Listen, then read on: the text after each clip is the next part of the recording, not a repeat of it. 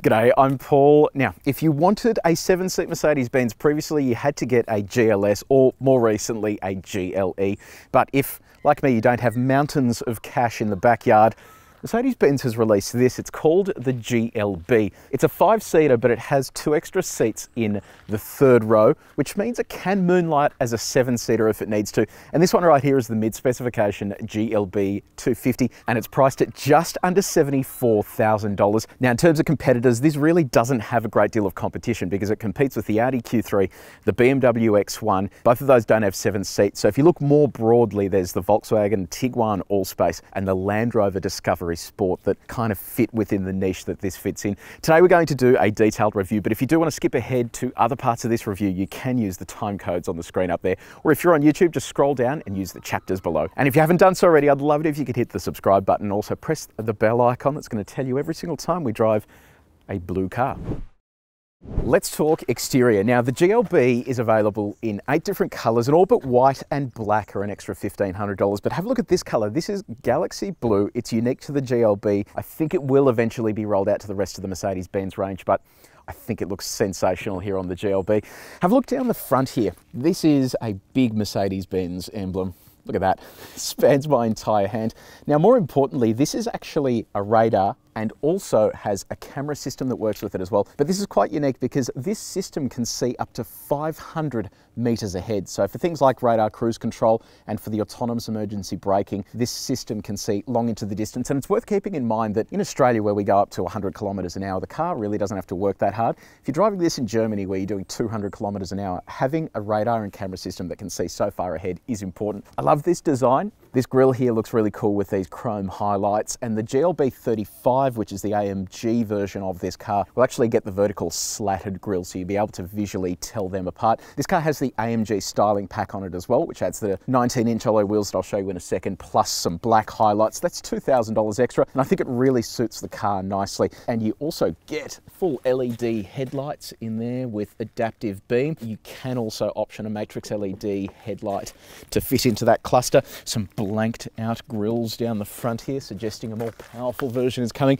19-inch alloy wheels. These are the ones that come with the AMG package, so 5-spoke. They look really nice, and then you get your cross-drilled rotors in there as well. 50 profile. I'll be keen to see whether this car rides nicely because, I don't know, 19-inch alloy wheels, SUV, it's a recipe for disaster, but let's see how it goes. Now, it is worth keeping in mind that an 18-inch wheel is a no-cost option. The benefit of that is it's easier to find snow chains for an 18 instead of a 19. Cladding on the wheel arches to show people that you go off-road. Very important. Okay, now let's move down the side of the car. Black mirrors here. You get these black roof rails as part of the AMG package, plus some privacy glass. In terms of dimensions, it's just over 4.6 meters long and 1.65 meters tall, and a little over 1.8 meters wide. So what does that mean in terms of size compared to the GLC? Well, it's slightly shorter than a GLC, taller than a GLC, and sits on a slightly smaller wheelbase. A little bit confusing, right? Have a look at this back section here. So to accommodate those 7 seats, it comes to the end and it's like a waterfall that just drops off. So that's your 7-seat cavity in there. And you'll notice with something like a GLC, it kind of tapers off a little bit to give it that stylish design, whereas this is just very much a boxy design to make sure you can actually fit passengers in the third row. Now, sorry about how dirty this is at the back. It's been raining a little bit. The back looks really good. So LED tail lights are built into here. These come standard across the range. Quite a decent looking rear end, despite the fact it has that sort of carved off end on it. It actually looks nice. And let's see if these exhausts are real. No, they're entirely fake. Let's talk interior. Now, this may look familiar to some of you if you watched our A45S review.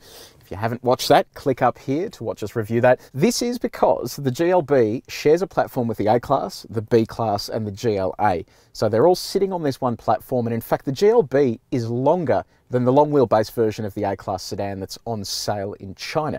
So it is a big car that they've stretched out onto this platform, and often these platforms are developed so you can stick a whole bunch of different models on them. Now that means you get MBUX, and you also get a really nice looking interior with a lot of good materials used throughout it. Check out these brushed aluminium parts along the dashboard and then along the center tunnel there. You get some piano black highlights. Not a huge fan of piano black, but it's there anyway. And I love these air vents. They just feel really cool to turn around, and then you can swivel them to lock and unlock, and then you have LED ambient lighting throughout the cabin, and these offset colors as well. The interior just really looks airy and spacious with all of these light colored materials in it. But how good are they? We have our hardness tester here. We often joke that motoring journalists are the only one that care about soft touch surfaces, so we bought a tool to test the hardness of these surfaces. So let's test it out on the dashboard there. Hey, that's not too bad. That's in the 60s, and then we'll test this center console as well. See what that's reading. Wow, that's impressive too. Now, by the way, this car is built in Mexico, like a lot of good beer. What about build quality? Well, actually all feels pretty decent. There's nothing moving around. It's all sort of fairly well put together, and it feels premium enough for its $75-ish thousand price tag. Let's talk infotainment, MBUX. It is Mercedes-Benz user experience. Today I'm going to take you through the infotainment system and also the screen in front of the driver. It's only a brief overview. If you want a detailed MBUX review, plus all of the features that it comes with, you can click up here to have a watch of that. So in the GLB, you get two 10.25-inch screens that are attached and sit next to each other. You can control the infotainment system with your finger just by swiping. You can use the touchpad down here that allows you to transition between the screens, or alternatively you can use the joystick pad on the steering wheel as well to go between each of those screens. In terms of phone connectivity, you have Apple CarPlay and Android Auto. They're both a wired system though, so you can't use wireless on this car. I'll show you what that looks like. Okay, so it's not a full screen integration, which is a little bit disappointing. I would have liked to see that taking up the entire screen. It just looks so much better. Now, in terms of radio, you have AM, FM, DAB+, digital radio, plus the ability to stream Bluetooth and USB. There's 3 USB ports, one up the front here, and then 2 inside the glove box. You have controls here for the climate controls. Then in the info section, you can see details on the engine, how much power and torque it's producing, temperatures, and then consumption, and then exactly what the car is doing and what the adaptive dampers are doing as well. And then on top of that, you also have an owner's manual built into the car, so you can access that at any time. You also have remote connected services through the Mercedes Me application, and you can download that onto your phone, and that allows you to connect to the car remotely, check the status, and even start it on some cars as well. Finally, let's have a look at the navigation. So it's a really high resolution screen, and then if you do want to type in a destination, you can either use this touchpad to write it in, you can type it in on the screen there, or you can use the steering wheel controls to navigate through all the different letters there. Or finally, voice recognition. This works really well for phone calls, navigation, even changing functions around the car. Finally, you have the screen in front of the driver. There's a high level of customizability, so use the right-hand side controls for that screen, so you can flick across here, change the displays as you go, and then on top of that you can also change what's in the center of the screen, so you can have the telephone up there if you want, or if you want to change entirely the way that it looks, you can come down here and pick something like the progressive display, and that changes the entire layout of the screen. So really impressed with MBUX, and the more I use it, the easier it is to use. It's not quite as intuitive as iDrive, but Mercedes-Benz has done a really good job with it. So infotainment done and dusted. Let's talk about the other features you get standard with the GLB 250. Dual zone climate control. Love the switches too. They're nicely knurled. You get electric seats with memory for the front row. Heating on the front row as well, so you're going to be nice and cozy up here. You get autonomous emergency braking that works at low and high speed, detects pedestrians as well. Blind spot monitoring, you get a lane keeping assistant, and then you can also add on top of that a semi-autonomous driving function, which controls the steering inside the lane.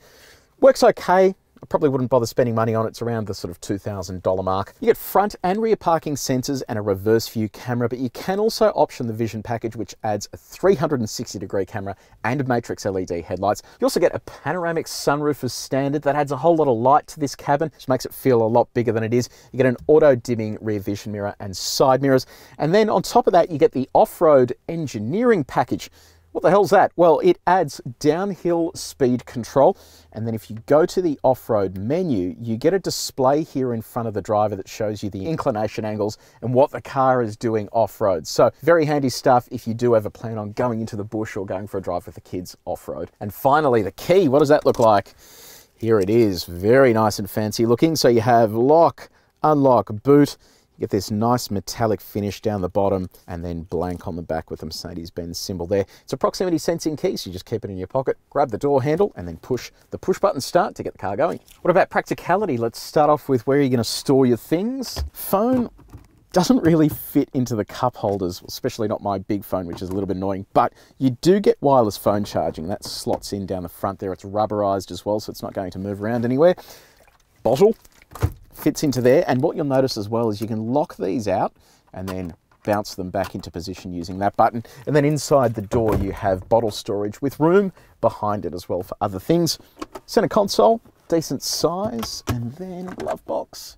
That's not too bad, and there's a little tray up the top there as well for, I don't know, coins and stuff.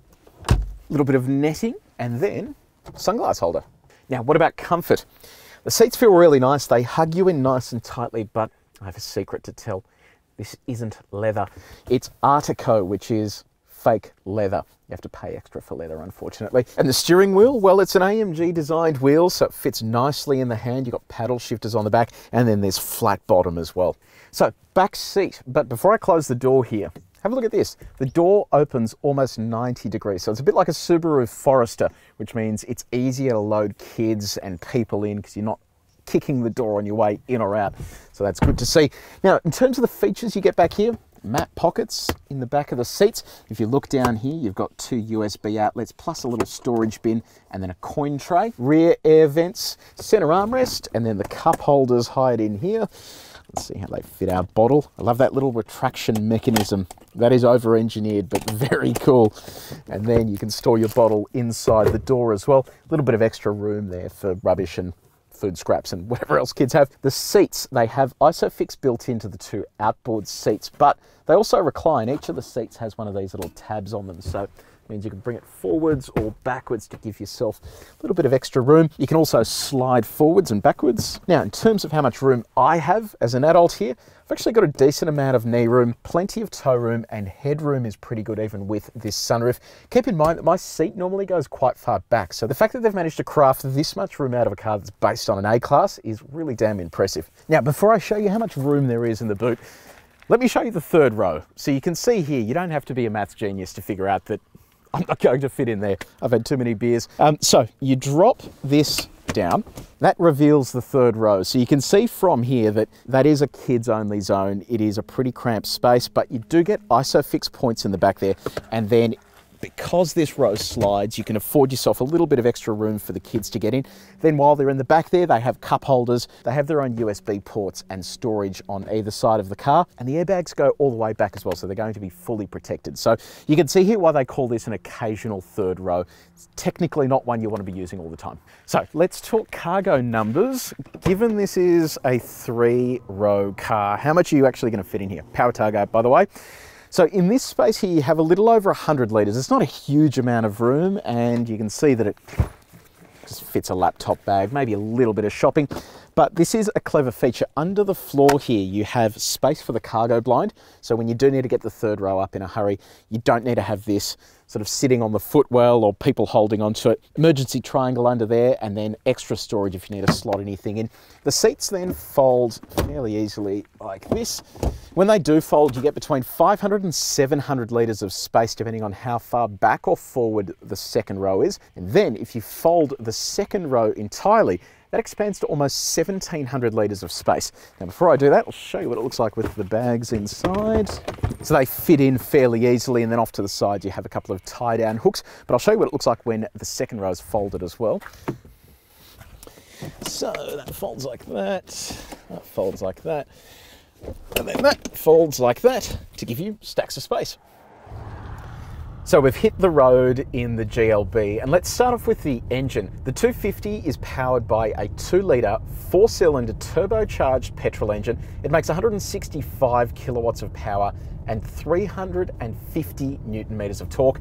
Mercedes-Benz has made it to an 8-speed dual clutch automatic transmission. So it's the first time they've used this gearbox in their cars that aren't performance cars. So it's new to the car and it actually works pretty well. Normally I'm not a huge fan of dual clutch gearboxes, but this one seems to work quite well. It doesn't sort of have that harshness at low speed. It doesn't judder or do anything to give you less confidence in what the car is doing. What about fuel economy? 7.7 litres per 100 kilometres, for around 9.7 litres per 100 kilometres. So significantly higher, but the car has spent a fair bit of time idling, so I do expect it to be a little higher, but it is pretty close to 10 litres per 100. Now, what does that engine feel like? So in comfort mode, It's actually pretty punchy. It gets along nicely. It comes with a nice engine note as well. But if you use the dynamic selector here, we'll throw it over into sport mode. It instantly puts the gearbox into a sport mode as well. It has adaptive dampers, so everything becomes a whole lot firmer. And it becomes really punchy. Get a bit of noise plumbed into the cabin. It's actually quite dynamic. The steering becomes a lot heavier as well, and then it's sending a whole lot more torque to the rear, which is what gives this a slightly sportier feel. Sits nice and flat through the corners as well, and good communication through the steering wheel. It's actually quite entertaining to drive. Now, while you're in a sporty mood, what does 0 to 100 kilometers an hour look like?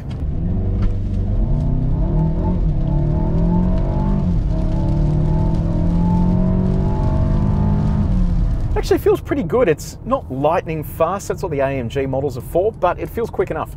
4MATIC, what does that mean? It's Mercedes-Benz torque for all-wheel drive. Now, it is interesting the way they develop the torque split. So right now we're in comfort mode, and it's 70-30 front-rear. So it's sending 70% of torque to the front axle, 30% to the rear. If you go into sport mode, it's inverse, so it only does 30 to the front, 70 to the rear.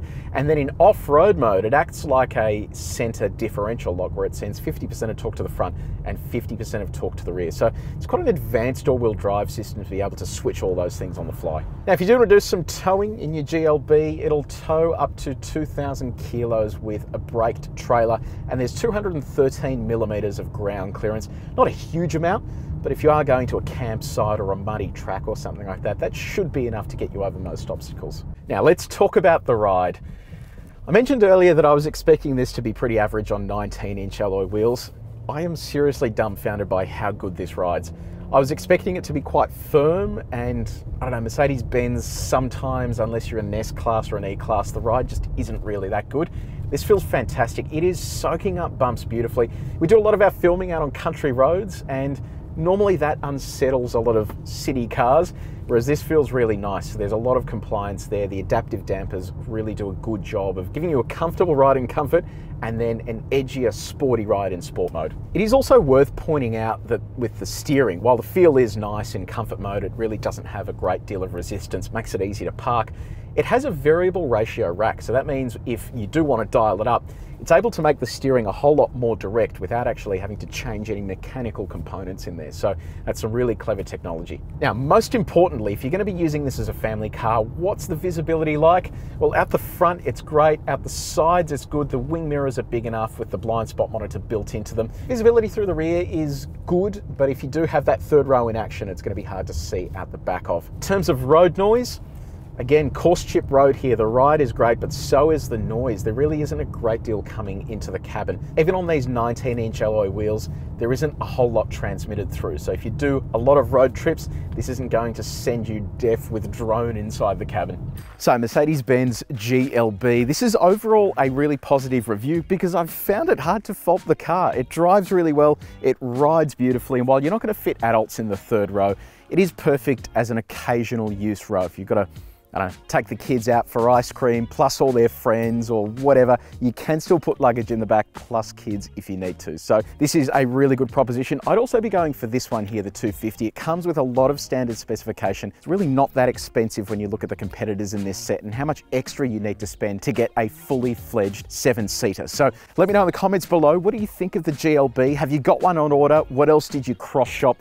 Keen to get everyone's feedback. And if you did enjoy this video, I'd love it if you could hit the like button, follow it up with a subscribe, and also press the bell icon so you can find out every single time we publish a new review. But until next time, take it easy.